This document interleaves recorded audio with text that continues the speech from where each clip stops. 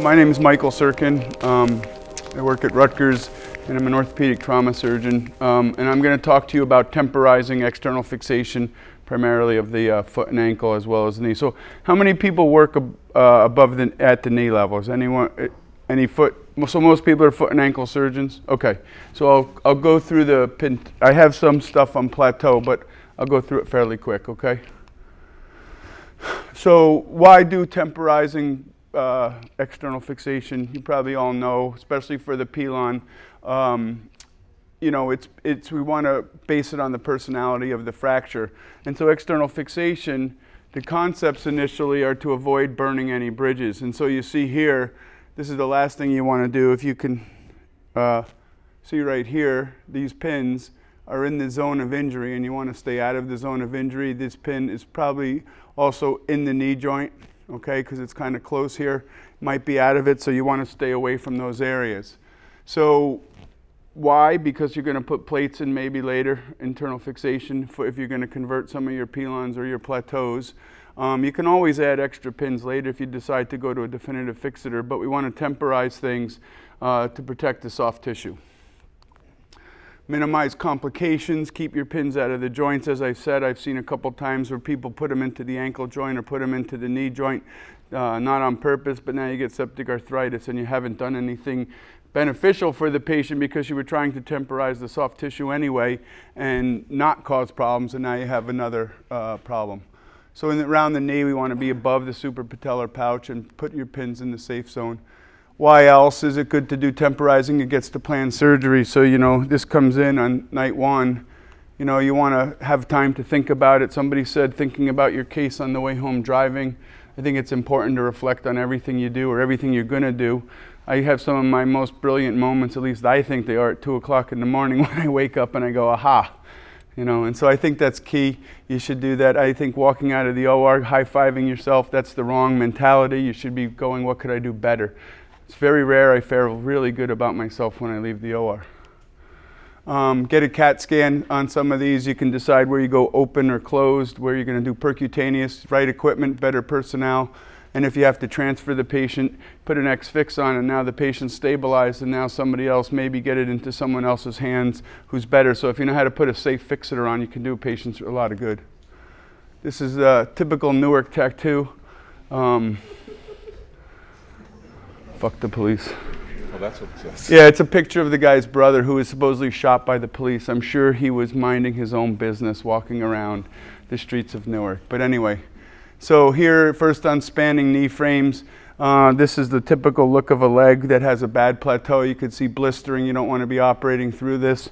This is how I put on my spanning knee frame, and I'll talk a little bit about it just in case. Because you might, you know, somebody said, you know, it's about thinking about what you can do. And I like X-Fix too. Is like we all had erector sets when we were kids, if they're still out there, or Legos, you know, and you know, you got to play and think. And that's what I do with this. And so when I was first handed to me, I said, what can I do differently with this external fixator that I can't do with the current ones? Well, the one thing is I can distract through something. And so I put this frame on a plateau. This bar goes on last. These two go on first. And what I could do now is if I don't have my length right for my plateau, it's very easy, as long as you pay attention when you put it on, to connect this clamp to this part, the red part, and then you can distract just by turning. So now I can distract just the plateau, and now I can get my length.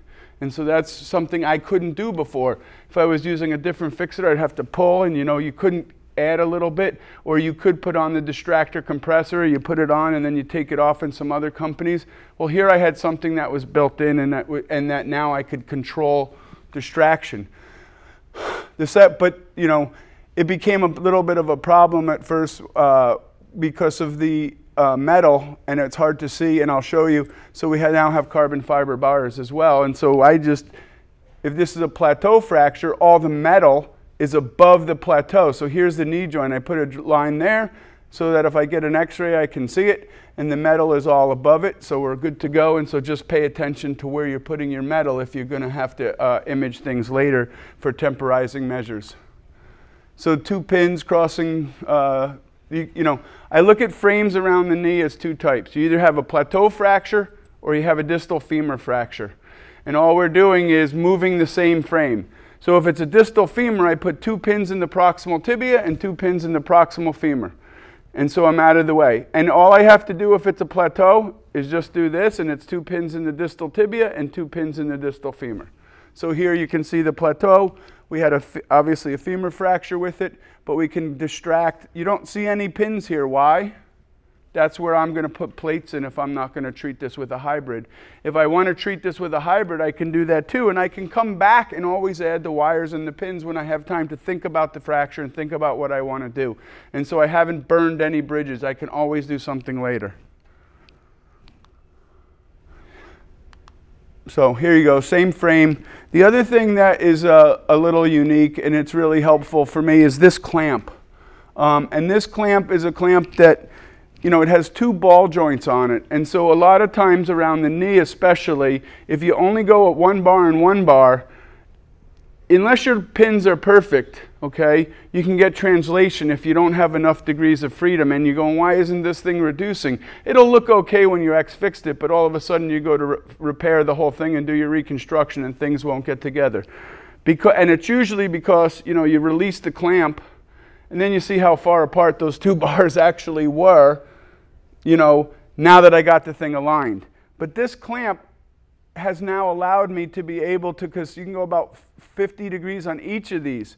And so that once you tighten that up, it's tight, but it also gives you the angulation that you need to really get good alignment, okay? And so the way I do it is I will, again, I'll put this on, and I'll do my reduction and I'll just pull, tighten it down, check my x-ray. If I have to distract, I can distract, and then I just add this bar at the end. And really this bar, if you look at external fixation, and if you look at external fixation and what the weakest link is, the weakest link early is always the components. The pin to bar connectors are the clamps. And so this will protect this clamp. That's all it's really doing. Okay? And in thin patients, I don't even bother with it, but in heavier patients, I'll typically put on that bar, and I just put it on and I get it to the 2 pins. So the other thing that's nice is you can use it as a femoral distractor for when you're doing plateaus or pilons. You already have a frame on. You just grab the bar, and I don't have to take out the femoral distractor. And you can see here, will this play? Yeah, so now I can distract across my plateau, and so I can get a visualization to look into the plateau, or if you have it on for a pilon, you could do it as well. And you can see here, you can see the joint distract right there where I need to see. Okay, and I use that a lot. Intra-op, I just take the bar and I move it to where I need it because I already have a piece of metal. I already have it on the field. Or on a pilon, same thing, I can just use the pins that have previously been placed to distract. Okay, and here's that case. And the other thing you can do, somebody said it's only what you can do imaginatively and use. Well, if you see here, I had a spanning frame on this patient's distal femur fracture, and I now have put an extra pin in here to reduce things, an extra pin in the femoral condyle. So I'm using the frame to manipulate and hold so that I can then put this distal femoral plate in that you see right here going in. These are some wires going in. And I'm plating a sawbone now. Makes it much easier. You let the fixer do the work. Okay, I have lots of residents. I'd still let the residents do the work. You can see back here is probably the the femur fracture we're treating. Okay, and here you can see just a little close up. So this, you know this is a distal femur fracture because look where I put the metal bar. The metal bar is here, so that I can distract the distal femur. So this is that frame reverse, the 2 pins in the proximal tibia, 2 pins in the proximal femur to be able to distract. And I really like the ability to do that. And even after I get my reduction, I always just do a couple more turns to kind of put a little tension on the soft tissue, because this way when I go back in, the soft tissue will be more pliable when I let the real length come down, okay? Same thing in a pilon. So let's talk more about spanning ankle frames. These are your indications. I'd rather kill myself, honestly, than have to operate on Charcot like all of you. But I do like infections in the tibia and elsewhere, and I do a lot of pilon fractures and stuff. So this is where we're going to do it. I'll talk to you about this frame and why I use this frame. Just this is how it goes on. You can see I have 1 pin, 2 pins, and then a transfixation calcaneal pin. And the way this goes on is I connect this pin to the calcaneal pin, and without attaching this pin to begin with, I do my provisional reduction, lock it all up, see what has to be altered, and then I add this. And what does this do? Well, this pin here can control your sagittal plane by pushing up and down on this pin, and I have some other pictures of it I'll show you. I just want to go over it a couple times. So by pushing up and down, you loosen here, and by pushing up and down on that pin, you can now translate the tibia anteriorly or posteriorly, depending on what it needs for that case. Typically, you want to be pushing it posterior with an ankle or a pilon. Why? What does everyone do? They go and they put their foot up, the tibia subluxates anteriorly, because they have a pillow under their leg, because what did we tell them to do? Go home and elevate your leg. And then their tibia subluxates anteriorly, and they come to your office. Yeah, we're going to fix your pilon, except there's a black dot right where you want to make an incision if you're going to plate it. Okay? So I test all my frames, and I tension them by pushing down and then tightening, and I test all my frames by putting a bump in the OR under the leg and get an X-ray and make sure that that ankle is not subluxating at all in the operating room, because I'd rather know in the operating room if I have to stiffen my frame than when they come to me with a black dot on their ankle. Okay? The other thing, and I'll go over this, is now somebody handed me this frame and said, what can I do differently? Well, it dawned on me that, whoops, whoa.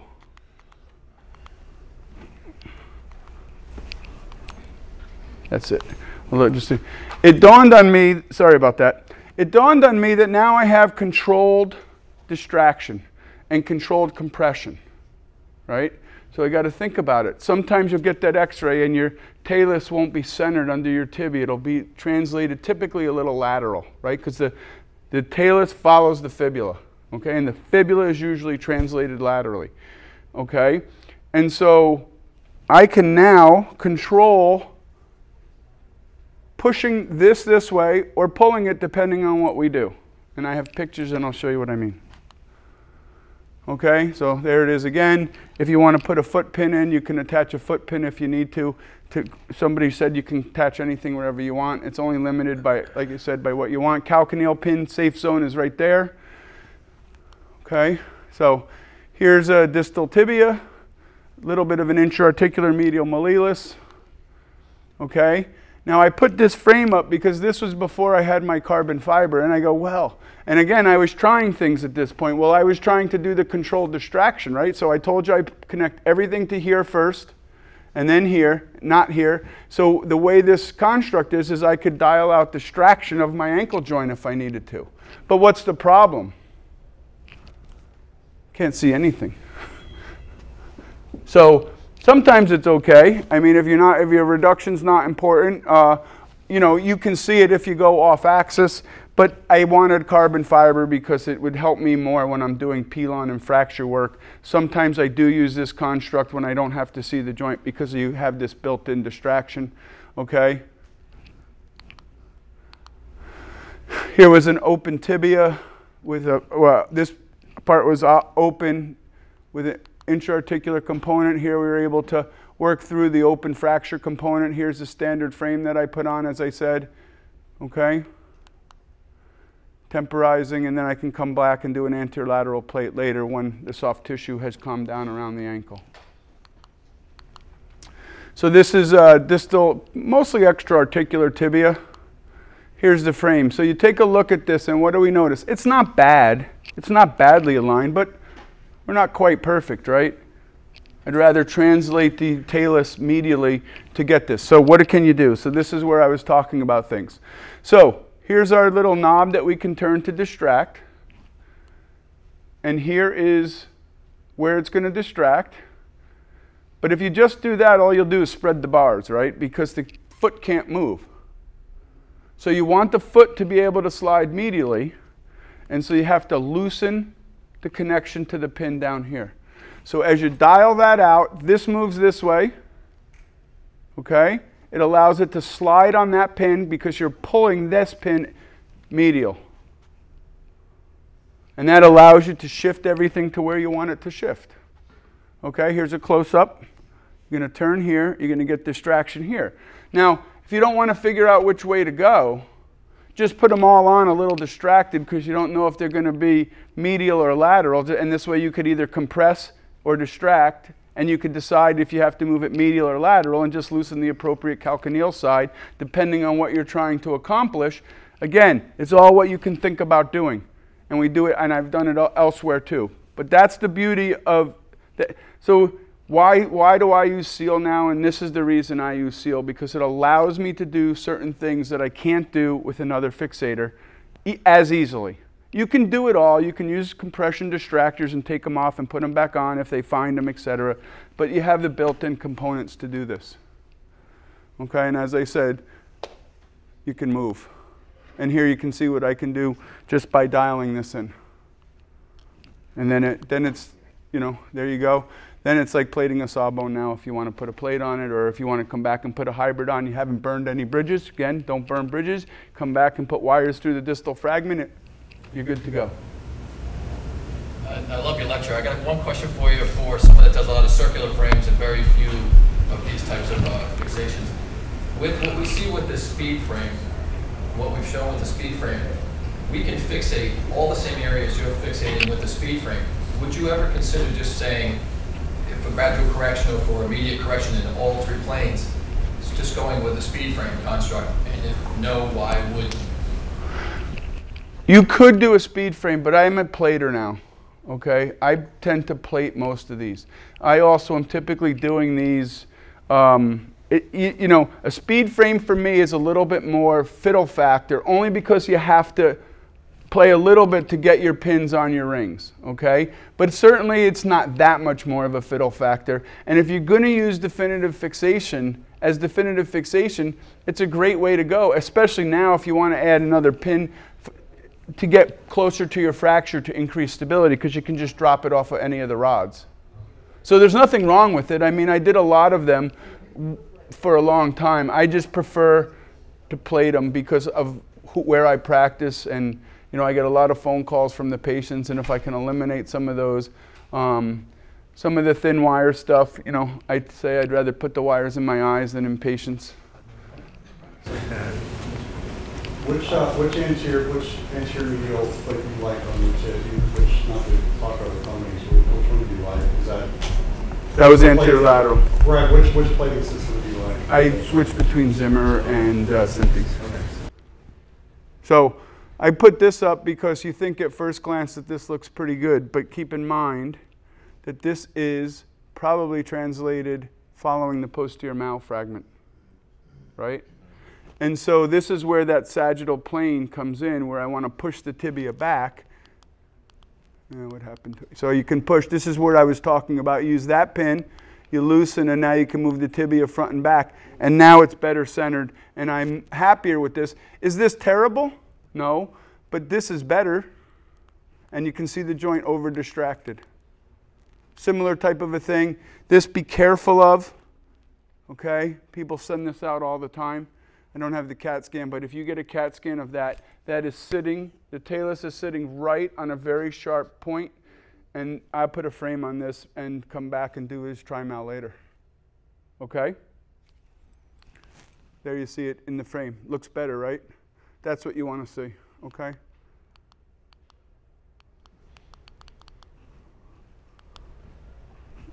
So real quick, soft tissue frame. So someone talked about this. I don't do the soft tissue work, plastics does. There we go. So I'll just put a speed frame on with, well, okay.